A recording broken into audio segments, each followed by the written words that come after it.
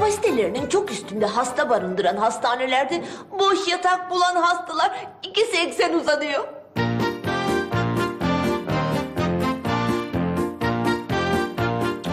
Buyurun Naciye Hanım, buyurun. Nasıl, gezdiniz mi hastanemizi? Malum yarın sabahtan itibaren hastanemizde göreve başlayacaksınız. Gezdim efendim, gezdim. Nasıl buldunuz? Daha önce çalıştığım hastaneden pek bir farkı yok. Sadece biraz büyük. Yalnız anlamadığım bir şey var. Nedir o? Defterleri inceledim. Yüzlerce hasta yatak bulabilmek için sıra bekliyor. Bunu herkes biliyor Naciye Hanım. Ama ben bir koğuşta boş bir yatak gördüm. Bu kadar hasta yatak beklerken boşalan bir yatağı neden boş bırakıyorsunuz? Oralarını karıştırmayın Naciye Hanım. Nasıl karıştırmam efendim? Madem ben bu hastanenin bir doktoru olacağım, bazı şeylere benim de müdahale etme hakkım olmalı. Bakın doktor hanım, siz oraları karıştırmayın. Kendi bölümünüzdeki hastalara bakın yeter. Hayır efendim, bunu rapor edeceğim. Halk düşmanı mısınız siz? O yatak neden boş? Öf, her yeni doktor gelişinde aynı tantana, bıktım artık ya.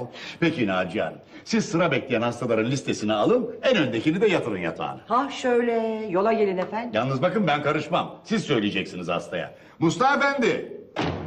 Buyurun başhekim bey. Yatak sırası bekleyen ilk hastayı getirin buraya. Peki başhekim bey. Bu bey mi? He, budur.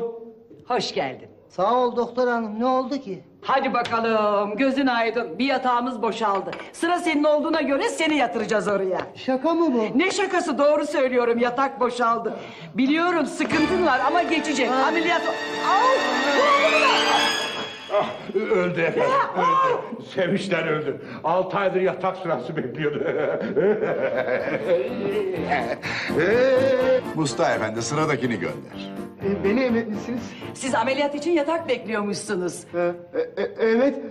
Yoksa... Evet, sevindin değil mi? Ay, ne oluyor?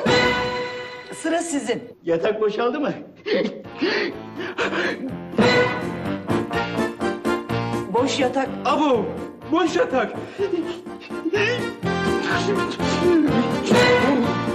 Boş yatak. Yatak boş. Ana.